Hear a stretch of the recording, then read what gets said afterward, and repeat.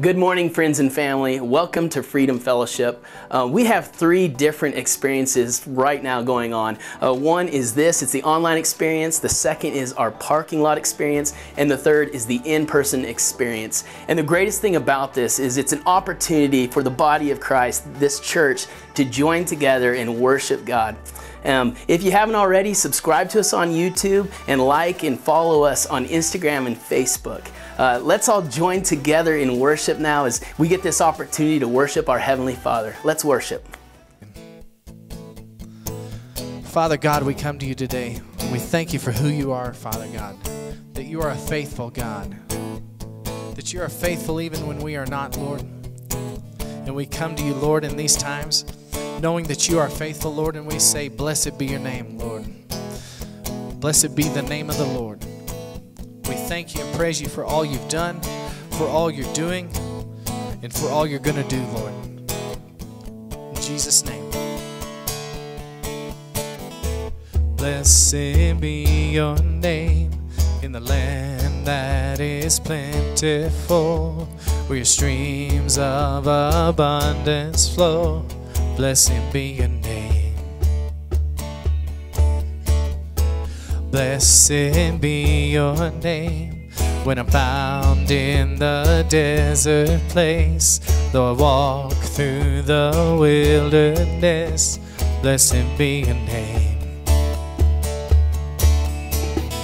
Every blessing you pour out, I'll turn back to praise. When the darkness closes in, Lord, still I will say, blessed be the name of the Lord. Blessed be your name. Blessed be the name of the Lord. Blessed be your glorious name.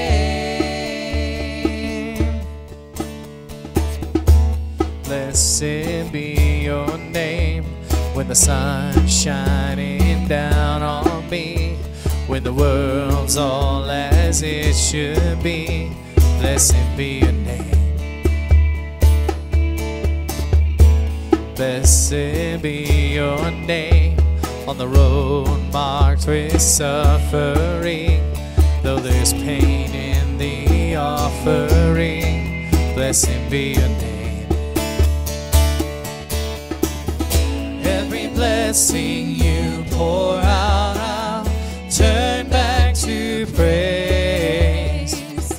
When the darkness closes in, Lord, still I will say, blessed be the name of the Lord. Blessed be your name.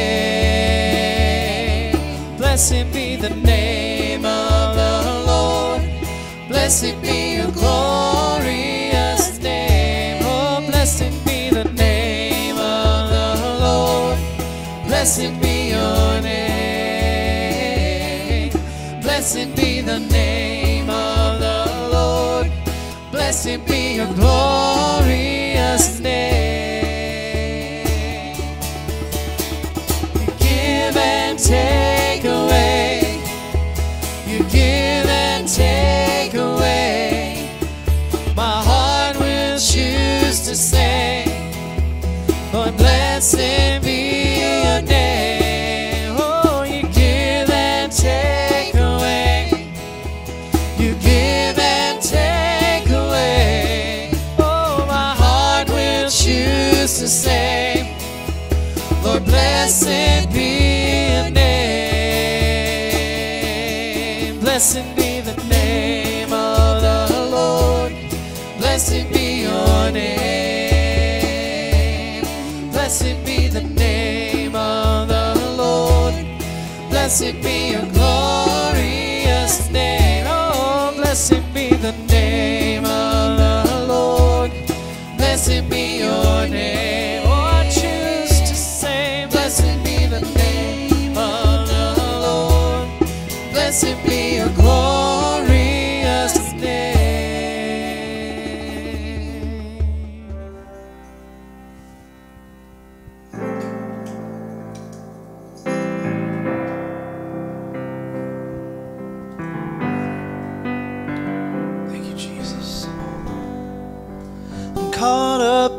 your presence, and I just want to sit here at your feet. I'm caught up in this holy moment. I never want to leave.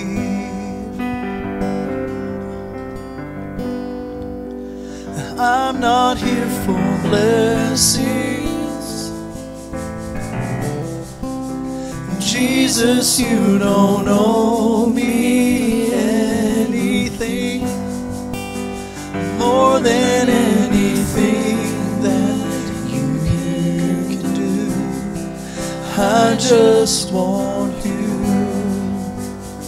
Sing that again. I'm caught up in your presence. Caught up in your presence,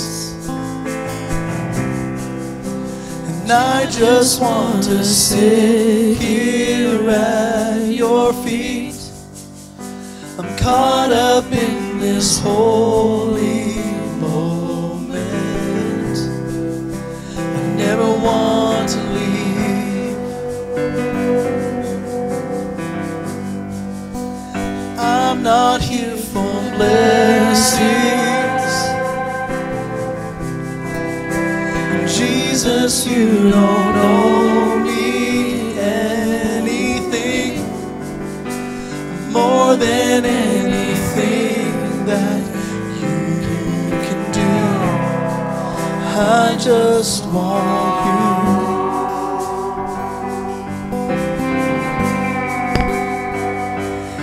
I'm sorry when I've just gone through the motions. I'm sorry when I first sing another song.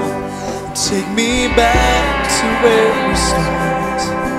I open up my heart to you.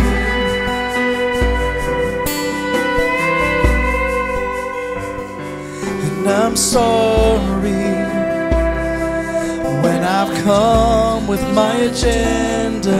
I'm sorry when I forget that you're enough. Take me back to where we start. I open up my heart to you.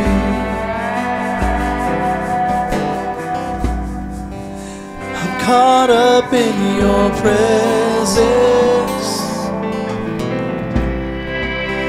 Jesus, you don't know me anything, God, more than anything that you can do. I just want you. Say, I'm caught up in your presence. I'm caught up in your presence, and I just want to sit here at your feet. I'm caught up in this holy moment. I never want to leave. I'm not here for blessing, God, and I'm not here for blessings. And Jesus, you don't owe me anything more than anything that you can do. I just want you. Say, I just want you. I just want you. Nothing else. Nothing else. Nothing else will do. I just want you, and nothing else, and nothing else, Jesus, nothing else will do. I just want you, and nothing else, yes, Lord, and nothing else, Jesus, nothing else will do. I just want you, Lord, and nothing else. And nothing else, Jesus, nothing else. Say I'm caught up in your presence. And I just want to sit here at your feet. I'm caught up in this holy moment. I never want to leave. I'm not here for blessing, God, and I'm not here for blessing. Jesus, you don't owe me anything more than anything that you can do. I just want you. Say more than anything. More than anything that you can do. I just want you. Say it one more time.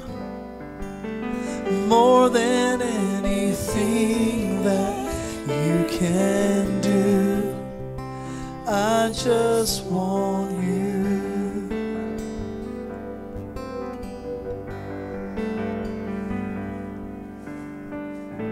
Thank you, Jesus.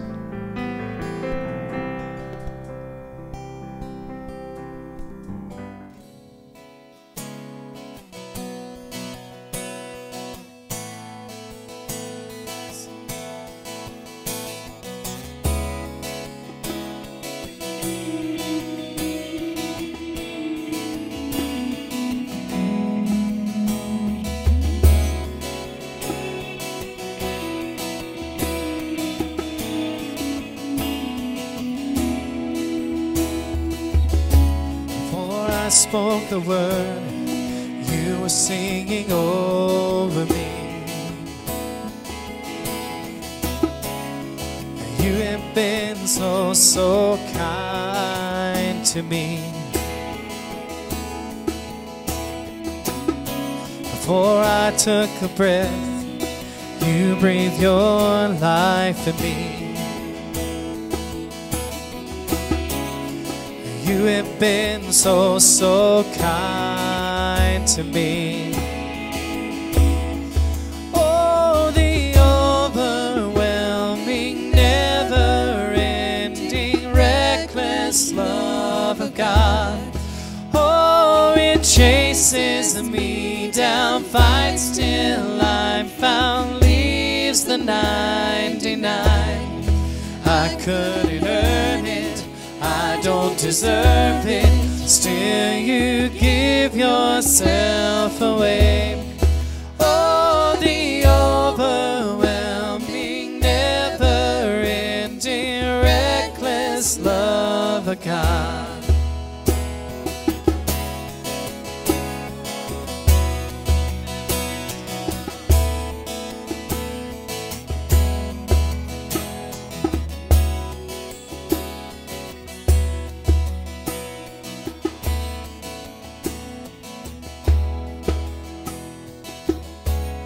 I was your foe, still your love fought for me. You have been so, so good to me.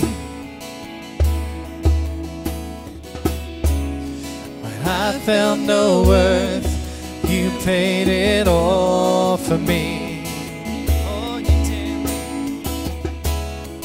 You have been so, so kind to me. Oh, the overwhelming and never-ending, reckless love of God. Oh, it chases me down, fights till I'm found, leaves the 99. I couldn't earn it, I don't deserve it, still you give yourself away. Oh, the overwhelming, never-ending, reckless love of God, yeah.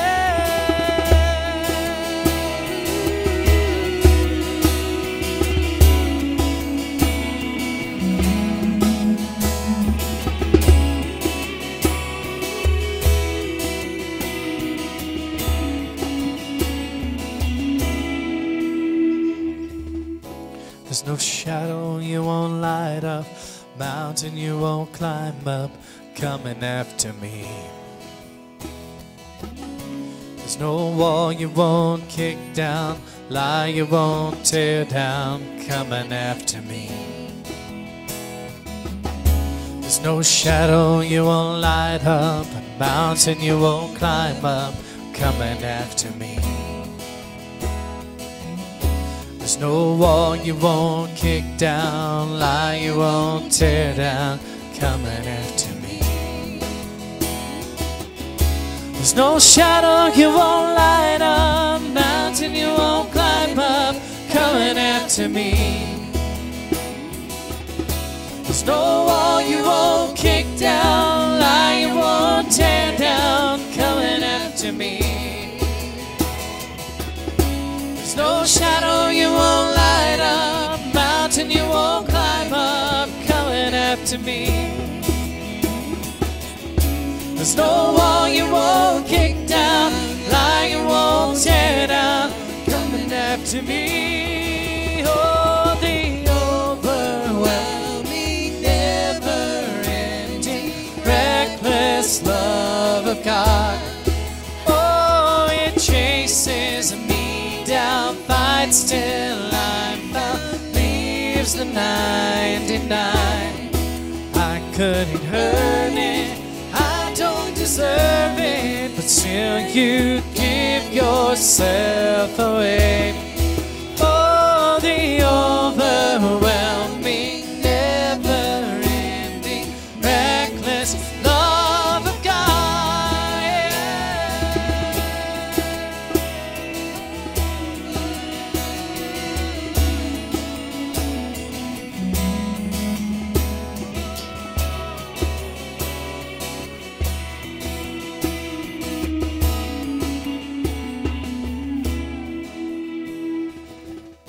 There's no shadow you won't light up, mountain you won't climb up, coming after me. There's no wall you won't kick down, lie you won't tear down, coming after me. There's no shadow you won't light up, mountain you won't climb up, coming after me. There's no wall you won't kick down, lie you won't tear down, coming after me. Father, we thank you for that truth today. That, Lord, no matter where we are, no matter how good things are, no matter how bad things are, Lord, that you are right by our side, Lord. That, Lord, even when we forsake you, you come after us, Lord. You come running for us. And so, Lord, we thank you and praise you. We come to you and worship you today, Lord. Lord, would you just lay bare our hearts where we are in our homes today, Lord. Lord, lay bare fear, lay bare insecurities, Lord. Lord, lay bare all the things that would keep us from you, Lord. And show us your truth. Holy Spirit, come and speak your truth today. In Jesus' name, amen. Hello, Freedom. We're just a couple of weeks away from live streaming where we will all be able to enjoy the same worship experience together. But as Nathan said earlier, we are still one unified church. Some of us in person, some of us in the parking lot, and then of course you right there in your home. So I just want to say welcome. It is so good to join in worship with you today. Okay, now be sure and have your device in hand because we want to get some chat going just like we do every week. And this week we're going to do through some of the thumbs up, thumbs down stuff again. Last week, one thing I shared was things that I've learned over the last 3 months. And there are a number of you who also shared through social media some of the things that you've learned, and I thought it would be fun to share some of those. Now, we had one family in our church, young family. Austin and Amber Frosto had a brand new baby boy, Kyler Lane. And Austin, Amber, we are so excited for you. But this is one thing Amber put. She said, what I've learned is that I'm totally fine, basically never leaving the house. Not having a vehicle, being in quarantine, and having a newborn have been really great reasons to stay at home. Most of all, being a mommy is the best. Okay, everybody give Amber a thumbs up. How exciting. All right, here's another comment someone put. What I've learned, I don't have to use as much toilet paper as I thought I needed. That's great. Thumbs up, thumbs down. All right, here's another, and it's simply one word. And he said, what I've learned, forgiveness. Okay, now I don't know the story behind that, but I think we all have a few of our stories that have probably come up in the last 3 months. Someone else put, what I've learned is a whole lot of strength and a whole lot of patience. And then one final thing, someone put this, what I've learned is I need more Jesus and less of the world's input. Okay, everybody gives a good thumbs up on that one too. So, I encourage you, have your device in hand or have your Bible in hand and turn to Isaiah 55. And you really will want these today because it's going to be a little bit different. We are still heeding this word that the Lord spoke to us, the word return. And there is more that the Lord wants to impart to us from this chapter, Isaiah 55. But to catch it today, I want us to read through the chapter in its scope. So now, let's dive in. Isaiah 55, verse 1. Come, all who are thirsty, come to the waters.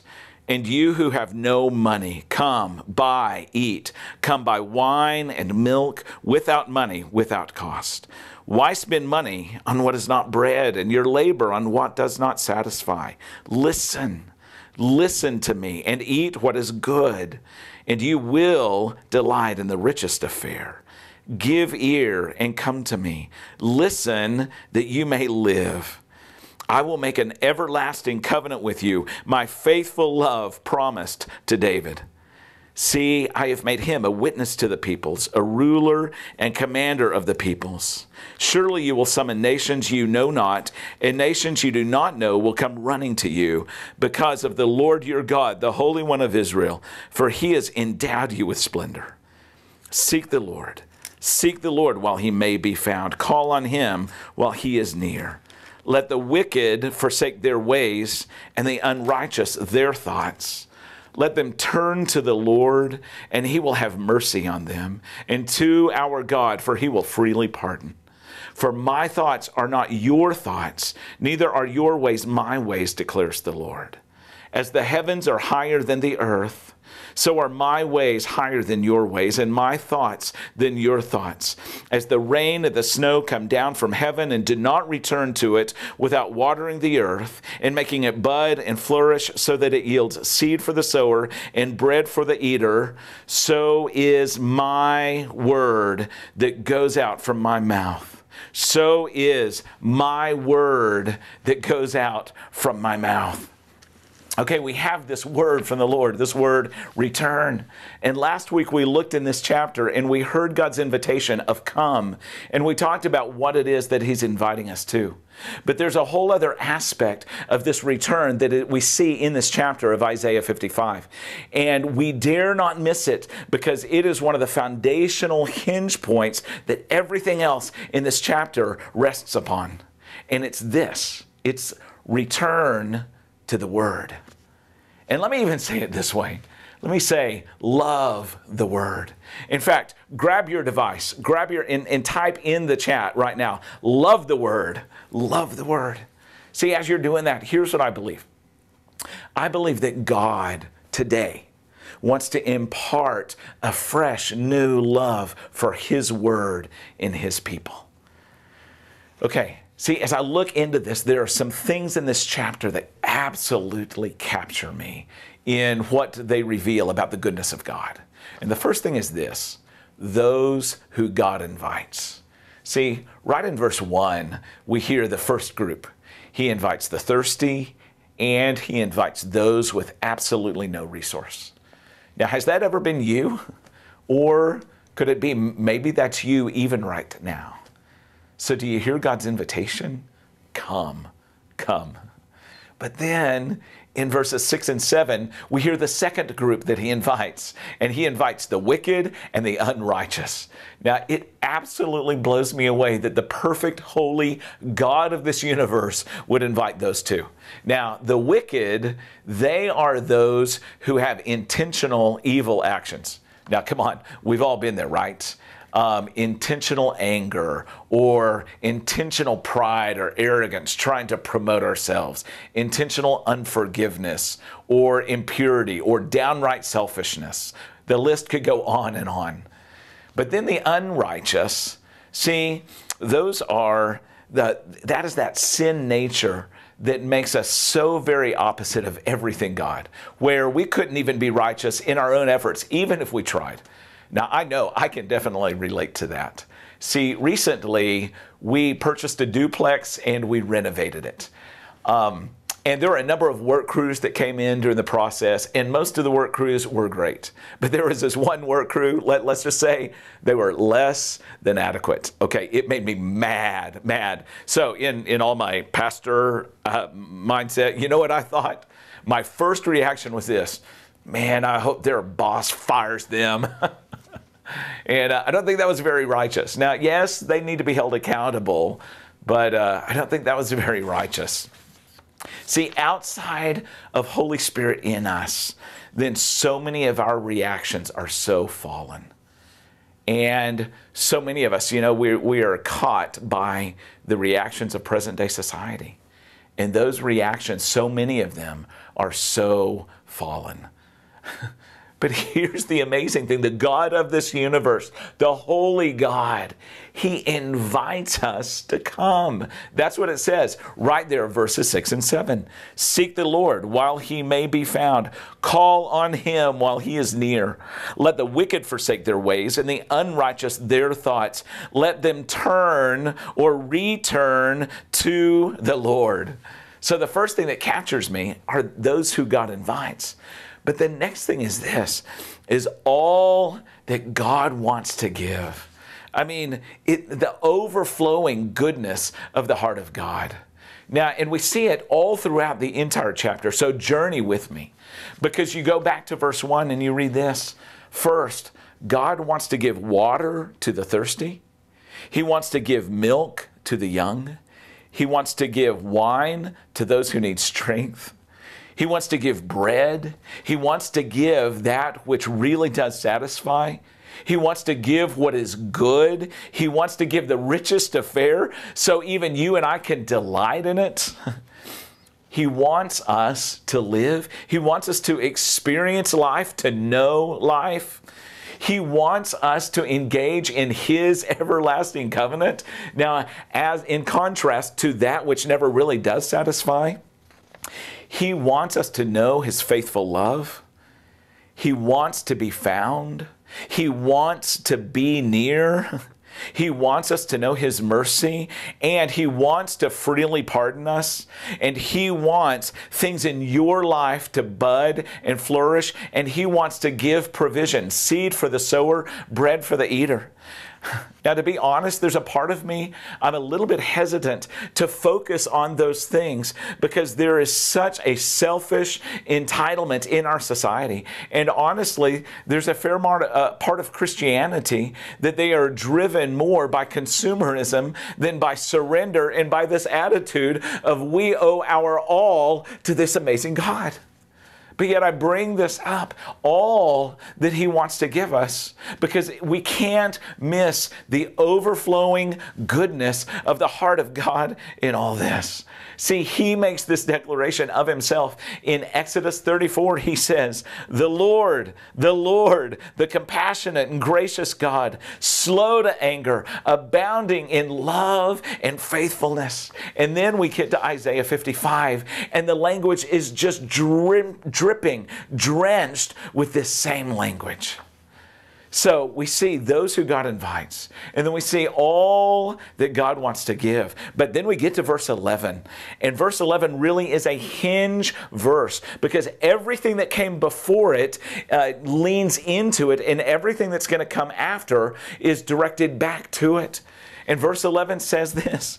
It says, so is my word. Now take your device and just type in the chat, my word. And that's what the Lord says. So is my word that goes out from my mouth. It will not return to me empty, but it will accomplish what I desire and achieve the purpose for which I sent it. Love the word. Love the word. See, when you think about all the things that God wants to give, every single one of those things is rooted in the word. I mean, the word is living water. The word is milk or wine or bread. See, Jesus knew this. He even spoke it. He says, man shall not live on bread alone, but on every word that comes from the mouth of God. And I want you to think about that. Think about bread and that which satisfies. You know, there was a time in my life, times past, where I ate way too much fast food. Now, the crazy thing, I would eat big meals of fast food. But then just a couple hours later, I would be hungry. And I think, why is that? But my stomach, it was crying out, come on, give me something that I can work with. Now, there is a pandemic of malnutrition among the people of God. Because too many times we stuff ourselves with things that cannot nourish our souls. But listen to me, God's word is bread. And then his word is where we find him. His word is the path that draws us near, draws us into his presence. His word is where we find mercy revealed. His word enlightens us to his higher ways, his higher thoughts. There is no other revelation except his word and then the Holy Spirit making his word real to our hearts. Love the word. Love the word. And then verse 10, it says this. As the rain and the snow come down from heaven, and did not return to it without watering the earth and making it bud and flourish, so that it yields seed for the sower, bread for the eater, so is my word that goes out from my mouth. And listen, it will not return to me empty, but it will accomplish what I desire and achieve the purpose for which I sent it. Listen to me, we've got to catch this. God's word alone is powerful in our lives, in our hearts. And if we want to see the desires of God released and the purposes of God released, there's one thing that's going to bring that about. The word of God. Love the word. Okay, let me tell you the difference between my effort and God's word. So here we are in the Texas Panhandle. We're in this dry heat wave. Now, I water my grass often. I mean, I really water it. I don't want to see my next water bill. But still, I go out and I look, and my grass, it looks up at me and it says, come on, don't you have something better? But then, this past Monday night, God sent his rain. And what a good rain it was.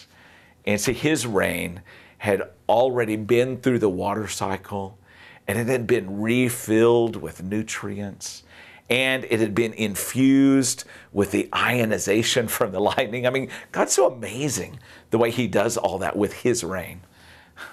And then Monday, he so graciously came, and God watered my lawn. And then Tuesday morning, I get up, and just a few hours later, I walk out, and my grass, it looks altogether different. My grass looks happy. I mean, wasn't that the case for you also? The grass looking happy. And here's what God says. He says, that rain, so is my word in your life. Love the word. Love the word. Now see, and we cannot miss the imperatives that God spoke early in the chapter. Because first he said, come, in verse 1. But then we get to verse 2, and he speaks this. He says, listen to me. And that's the Hebrew word Shema. And it really is repeated 2 different times. Shema, Shema. And it's repeated to get our attention. Listen to me. Eat what is good. And if you listen to my words, you will delight in the richest of fare. And then verse 3 says, give ear. Now let me tell you the picture of give ear. It's a picture of a mom with a newborn baby, you know, and the baby's off in the other room taking a nap, and there could be all this noise in the house, the TV going, the dishwasher running, people having conversations, but then all of a sudden you see the mom, and the mom perks up and listens. It's like, my baby's crying, and the mom hears it. See, the mom has that ability to cut through all the noise and to give ear, to incline her ear. We've all seen it, the moms. And what God says is, cut through the noise. I mean, is there any noise in your life? Is there any noise in our world? God says, cut through the noise. Hear my word. And then find life. Okay. Love the word. Can you type that yet one more time in the chat? Love the word. Now I have a few questions I want to ask us all. And a couple of them are a little bit tough. The first one's this. Why is it in general that many believers don't have time for God's word? Something's wrong. Here's the next question. Why is it many believers have no problem giving a significant amount of time to social media or to news agencies or to talk radio or to some other voice of society? But if they give 10 minutes to God's word, they feel like that's laborious. Something's wrong. Okay, so let's ask some good questions. What if we really saw God's word as the sustenance it is? What if we really did interact with God's word like it is living water, like it is milk, wine, bread that our souls desperately need day after day after day? What if? Or what if we saw God's word as relevant to every area of our lives? I mean, relationships, your job, finances, the past, the future, depression, loneliness, anxiety. I mean, what is it you're struggling through right now? What if? What if? And then finally, what if even when God's word gets hard, because we all have those times where just reading certain portions of this get a little bit hard. What if we just wrestle through it anyway, remembering that God's ways are higher and God's thoughts are higher, and it's going to take us some effort to grasp Him, but it'll be so worth it. Love the word. Love the word. So I said at the very beginning that I believe what God wants to do today is how He wants to impart a fresh, new love for His word in His people. And so what I want to do is I want to pray for you, even right there where you are in your home. And I'm going to pray a prayer of impartation. And if you want to receive this kind of love, just make a simple gesture. Just hold your hands. It doesn't have to be a big gesture, but just like you're receiving. And let me pray this prayer over you. Let's pray. Dear God, I come and I just pray for each one of us. Thank you for your word.